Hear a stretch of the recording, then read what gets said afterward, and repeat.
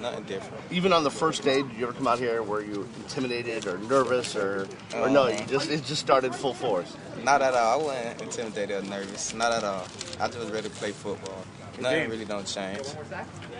Are you getting hazed a little bit by these upperclassmen? Are they saying anything to you, or no? You're fitting right in. I'm fitting right in. I'm fitting right in good. You know, everything going good. What do you feel like has been the toughest adjustment for you so far out here? Toughest? Learning the playbook. That's about it. Other than that, everything going good. We've heard that you've been really physical. Is that the nature of your game, or? Yes, that's how I play. That's just how I play. What do you feel like you have to improve most out here on the practice field?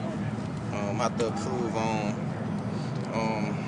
jamming the big boys, you know, and sticking with the quick guys, you know, getting a little bit closer to them on one-on-ones, little stuff like that, nothing major. How surprised are you that you're still first team after that first week of practice? I mean, are you surprised at all that you were able to hold on to that spot? No, I'm not surprised. That's what I came out here for, to start and play.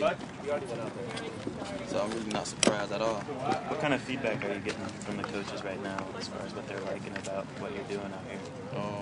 Keep up the good work. Don't slack off. And how quick I got to start a position, I can lose it. So just keep going hard. Which receivers out here have been the toughest for you to go up against so far? Kendall Thompson. He's pretty good, quick guy. And Benjamin, he's a very fast, quick guy too. Has there been anybody in the defensive backfield that's taken leadership, whether it be vocal or just by action on the field?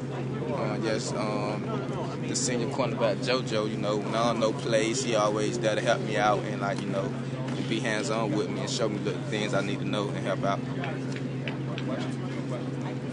What's the overall adjustment been like going from you were in high school last semester, now you're in college? How have you been adjusting to school life and just a different lifestyle?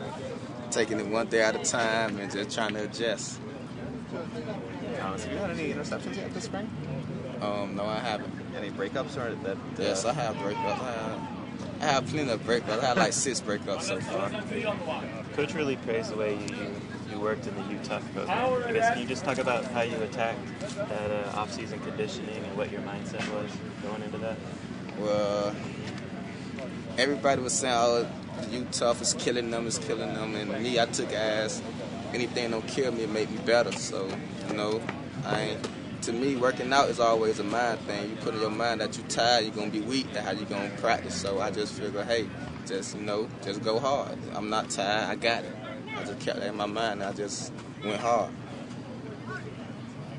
Sometimes I apologize if I missed anything. I was talking to Coach Knopfler. Just how do you feel about how things have gone 2 weeks in to practice? You're still hanging on that first team job? I feel good, you know. I'm came here prepared to start, you know. I told myself I'm going to be working hard every day and every practice, you know, to start. So, nothing surprising to me. What has it been like going up against the guys like LeRon and, you know, guys that have a lot of experience?